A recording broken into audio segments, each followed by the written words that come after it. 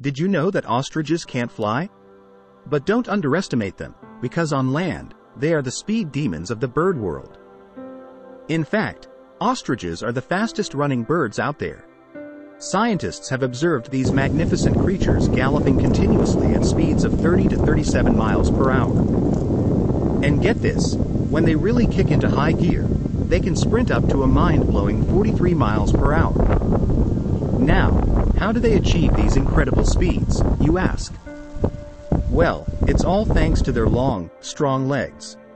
With each stride, an ostrich can cover over 10 feet of ground. Imagine that kind of power. But it's not just their legs that make them so swift.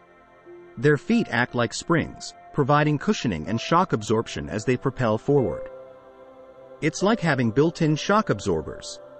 The speed and anatomy of ostriches are so unique and awe-inspiring that scientists have actually taken inspiration from them.